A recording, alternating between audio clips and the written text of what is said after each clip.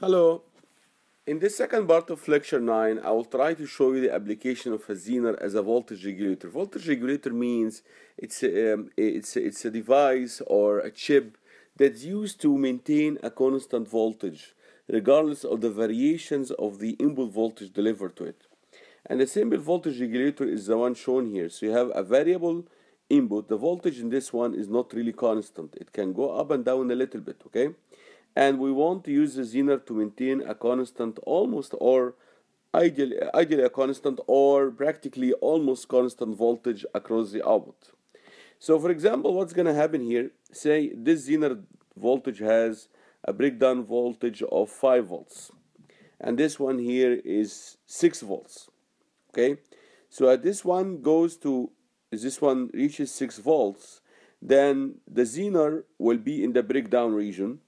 Okay, then it will break down, and then because when it reaches breakdown, in the ideal case, it can allow any current to go through it from the cathode to the anode. The current will be adjusted to maintain the zener voltage across that, so to maintain whatever voltage is desired. As we said, this may be 6 volts, this is 5 volts, then the output will be 5 volts. Now if this one say goes to 8 volts, because this zener already is in the breakdown region, it will still keep the same 5 volts between the cathode and the anode, but it will simply allow sufficient current to go through such that the rest of the voltage is being absorbed by the resistor. So the output voltage, which can be used in a voltage in a power supply or something like that, is really maintained as a constant value. In reality, we don't use the ideal model for the Zener diode, so we don't replace the Zener diode by a battery like this one. Okay, we don't usually do that. The ideal case, or the more accurate case, is that the Zener diode is represented by its practical model, and the practical model is represented by the voltage VZ naught, which is the intersection of the linear characteristics with the horizontal axis, the v-axis, and this is the dynamic impedance. So this is simply saying as the current going through the diode is increasing, the voltage across it, which is this voltage, will change a little bit. It's not going to be zero. So when there is a variation of the input voltage, there will be variation in the output voltage as well. But the role of the zener is to minimize this variation. And we define this term line regulation as the ratio in the change in the output voltage corresponding to the change in the input voltage. So the input voltage can go up from a minimum value to a maximum value. It can be oscillating with time, or it can be any type of change in the value. This will result in a maximum value of the output and a minimum value of the output. The ratio between this delta change in the output voltage to the change in the input voltage is called the line regulation. And how do we calculate that? It's very simple. We assume first that we have here the minimum input voltage. If you have the minimum input voltage, we can simply assume that the zener will be just in the start of the breakdown region, so at the knee current. This is what we called before IZK. If you have the IZK flowing, then the voltage, the output voltage, which corresponds to the minimum input voltage, is equal to VZ naught plus IZK multiplied by ZZ. Remember, IZK is a characteristic of the zener. It's called the knee current. Okay?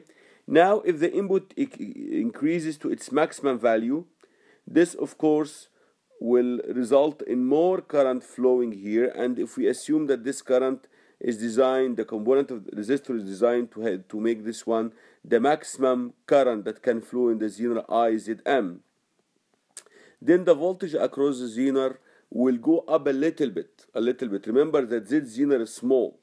It's not that big. It's small resistance. So this variation in current will result in a small variation in the voltage across the zener. So in that case, the output voltage will be equal to VZ naught plus this maximum current multiplied by ZZ. Okay? So now we know what is the maximum output voltage that corresponds to the maximum input voltage. We know the minimum output voltage that corresponds to the minimum input voltage, and then we can determine the regulation ratio or the line regulation. Of course, in the ideal case, if I ignore this dynamic impedance, the voltage across the output is constant, is equal to the Zener test voltage, or whatever we call it, the operating point, and just the Zener will adjust the current going through it to make the resistance absorb the variation happening in the input voltage. I discussed with you before the full wave voltage regulator, and it's shown here voltage rectifier. So you have here in the positive cycle, current will go through this diode, and then it will come back through that diode to close the circuit. In the negative cycle, when this terminal is more positive than this terminal, current will flow in this diode, and then it will come back through that diode D3 and then to close the circuit. And we agreed when we studied that the output waveform will look something like this. So it's oscillating. But if I want to give this one, say, to a machine or to a tablet, I have to get a DC voltage. And the way they do that is very simple. They say, okay, why don't we add a big capacitor in parallel with this voltage source? Okay, we can add a capacitor here in parallel. So what's going to be happening? As the voltage in this part, say the voltage is increasing, the capacitor will charge. And then when it reaches the peak, the capacitor will start to discharge, but because of its large value, it will discharge very slowly. It's actually discharging through the load resistor, charging very slowly. So the output waveform that will be created from this combination looks something like this. So in the beginning it looks something like that, and then it's charged a little bit, and then it's charged again, and then it's charged a little bit, and then it's charged again, and so on. Okay, so you can see this now looks like a voltage I can supply to a regulator. So if I supply this voltage to a regulator who has this Zener voltage, then the output taken from that voltage regulator, which is the Zener voltage and the resistor, say, will be almost constant, and it's equal to this one. And these ripples will be absorbed by the resistor of the regulator.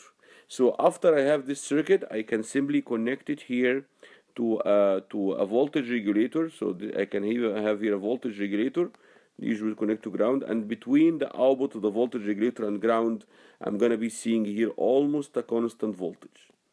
Okay, so this is, and usually, as I said, Zeners are regularly used in voltage regulators because they have very little change in their voltage when the current, and they can simply allow lots of current to go through when they are in the breakdown region.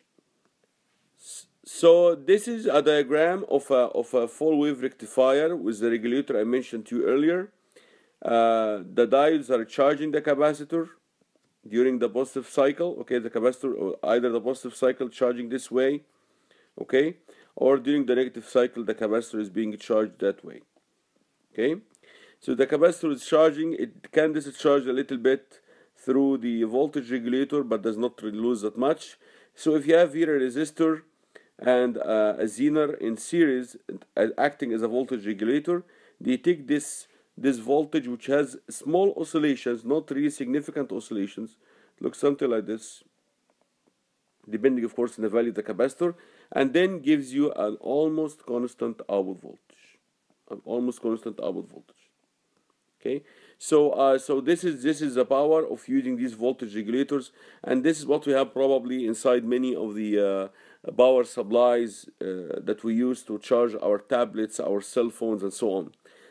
It's really a circuit like this one, and of course adding capacitors all the time result in a smoother waveform because the capacitor does not allow the voltage across it to change suddenly. It smooths out the performance of the circuit.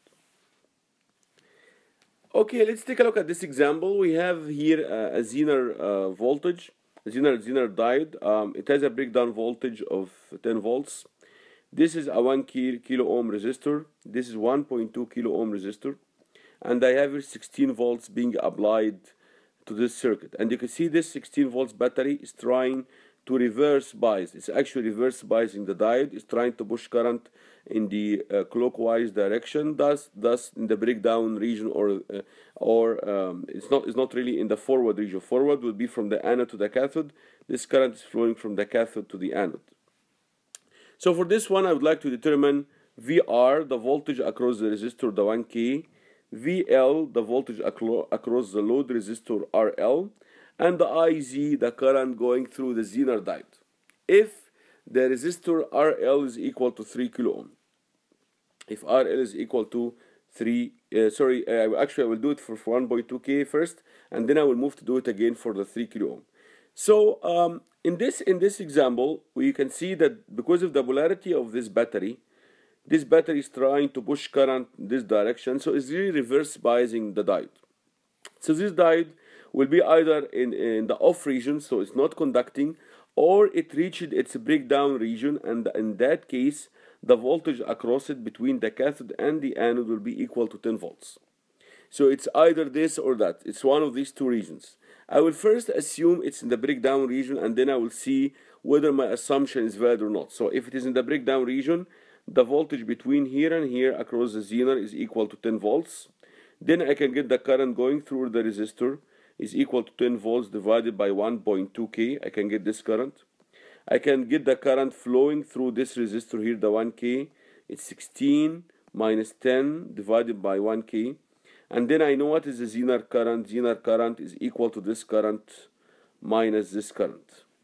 So I can get all what's required using this assumption of breakdown region. So I will first assume it's in the breakdown region, so the voltage between here and here is 10 volts.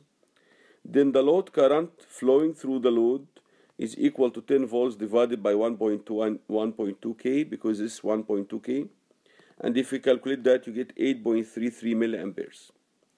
The current flowing from the 16 volts battery is equal to 16 minus 10 divided by 1K. 16 minus 10 over 1, and because I remove the K, the result will be in milliampere. If you divide that, you get 6 milliamperes. So you have here 8.33 flowing this way, 6 milliamperes flowing this way.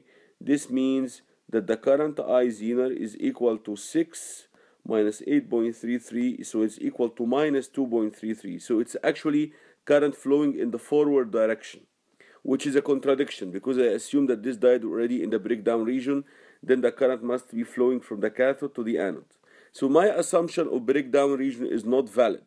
This diode is actually off.